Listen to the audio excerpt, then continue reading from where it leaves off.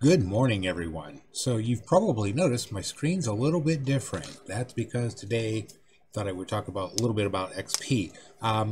This is a virtual machine, obviously, of XP, but I still have clients who use XP for their businesses, for AutoCAD and CNC machines and stuff like that. So, yeah. Uh, so I got a call out a couple of days ago to install a printer. And when I spoke to the client, I didn't even dawn on me when I spoke to him on the phone that they were an XP client. They have several CNC machines that are XP, but they do all their AutoCAD still on XP. It's not connected to the internet. It's a separate standalone computer.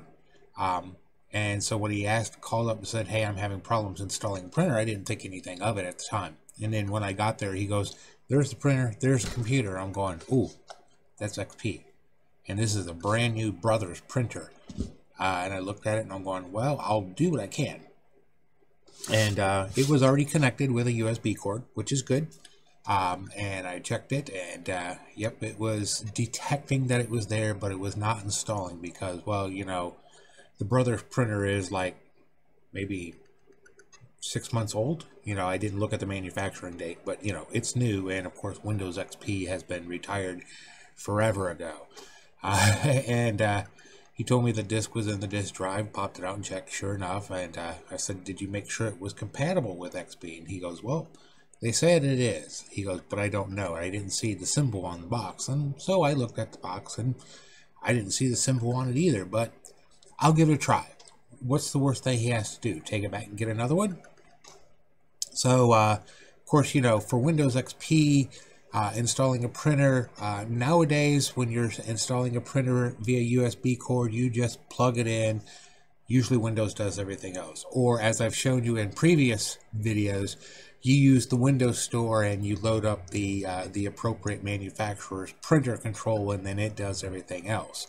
The only thing you have to do on newer printers is, if you have it hooked up wirelessly, then you have to connect it to your Wi-Fi first, then you could do the app. But for a USB cord, you just normally plug it in. As long as you got internet, it does its thing. It takes about 3 to 5 minutes generally, and you're done. XP, on the other hand, because there's no more support for it, the software is getting harder and harder to find. Obviously, finding drivers for it is, especially if you have to go to another computer, put it on a flash drive, bring it over, download it, yeah. So just out of curiosity, the disk was in there, and I looked, and I didn't see a specific folder on the installation disk. It said XP, so I started to worry. So I had to do something on a Windows XP machine I haven't done in a while.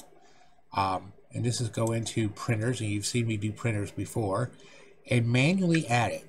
And when you manually add it, of course, just like with Windows 10, you could manually add it and you could choose some options and so on and so forth. I started going through every driver that was on the DVD, or the CD, I'm sorry.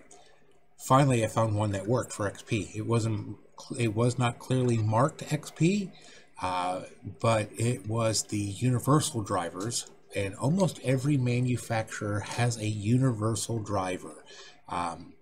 Sometimes they're called PLS or PSL, PostScript language. Sometimes it's called PC something, I can't remember, but they're universal drivers. And so I put that one in. I was like, we'll see.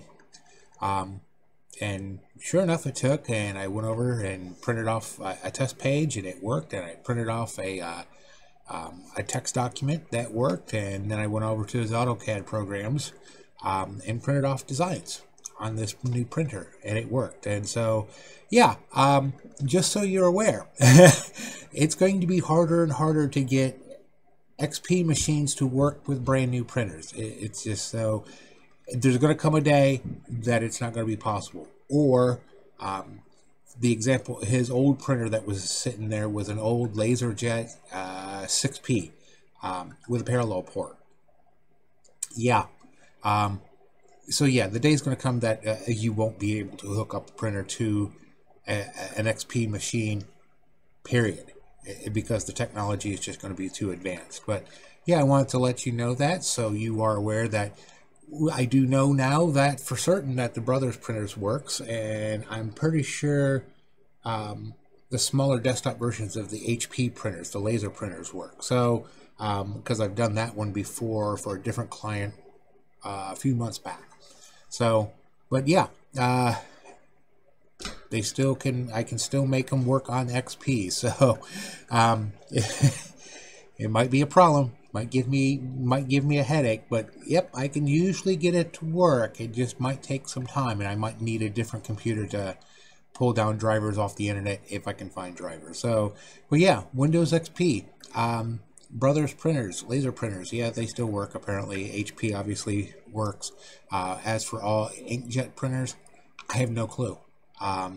If you are requiring a printer that uses a parallel port, which is the big wide one, and back your XP machine has a big wide connection, I don't think you're going to buy a brand new computer. I will have to find a refurbished one for you, and that might take a while also. So if you are in need of a parallel printer, yeah, the big ribbon on the back, and what you do is just go over to your printer, and if you see a big wide connection onto the back of it, that's parallel printer. If you're in need of a printer or you think you're going to be in need of a printer that takes the parallel port, definitely get a hold of me so I can go shopping for you and find one, because they are getting harder and harder to find. There are wonderful people out there in the world who refurbish these things, but yeah, parts are getting harder and harder to find. So if you're going to need a parallel printer, get one while you can. I know I've got one client, I've been looking for a parallel printer, dot matrix printer, for over a year. Can't find it. So yeah, if you need those types of printers, call me, let me know, and we'll start the hunt for you. So if you found this insightful, you know, usual stuff, like, share, subscribe. If you don't have a Google account, we do have a Facebook page. If you got computer problems or you need some assistance, give us a call. We'll be glad to help you out. You guys have a great day. Talk to you later.